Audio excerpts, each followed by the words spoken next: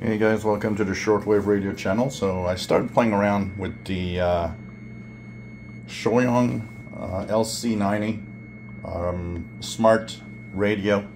It's a medium wave FM shortwave receiver, and did of course a few frequencies. So like here is WWV 25 megahertz, and the reason I tuned off is to show you that it has birdie issues.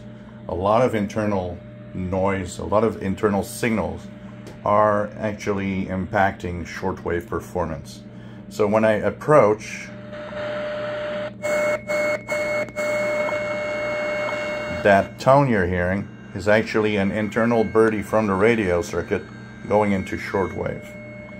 And if you tune around, you notice that there's a lot of these birdies. So for example, if I go on 13600, and so reception is really good when you got no birdies in the circuit, but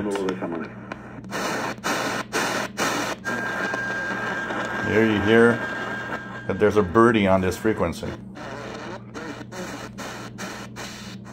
Here you see it's like there's a carrier, but in reality it's once again an internal birdie. Look how many of them. So this is a major problem that needs to be fixed. Once again, birdies. So it's almost as if when you're tuning a frequency, so I'm going to go to Spain here. So Spain is great.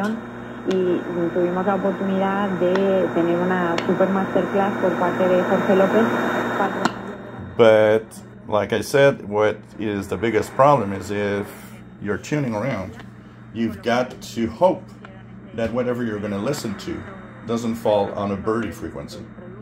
And that's the sad thing, because a lot of the signals that I was trying to tune were on, unfortunately, mixed in with internal birdies from the receiver. So this is probably a question of a shielding issue. Now, this is on telescopic antenna, and I will do the same test and see if, when I put the external antenna, if it fixes the problem. Maybe with an external antenna, it's not as bad of a problem. But right now, with telescopic, this already makes it a tough choice for shortwave radio. I saw this guy that says the best shortwave radio ever.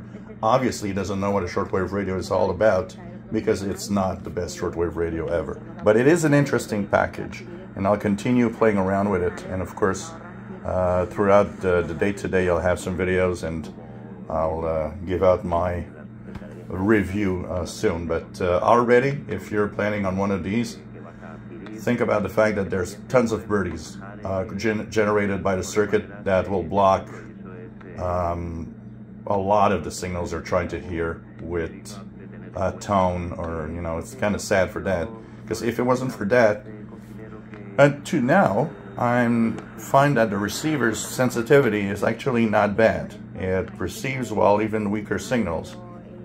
It's just a question of birdies that needs to be fixed. So that's my first observation of the Choyong LC90. More to come. Something nostalgic happened a little earlier, because I tried the internet radio and I tuned Radio Australia's online feed, which was kind of interesting because it's a portable radio, and you hear this is Radio Australia, and it's like it brings you back a little bit in time. So more to come on the receiver. Hope you enjoyed the comments I have. This radio, by the way, is at version 4.4. and it's the latest firmware available. It has single sideband in it, and I haven't tried it yet, but we'll try it. So that's going to be fun also to check out.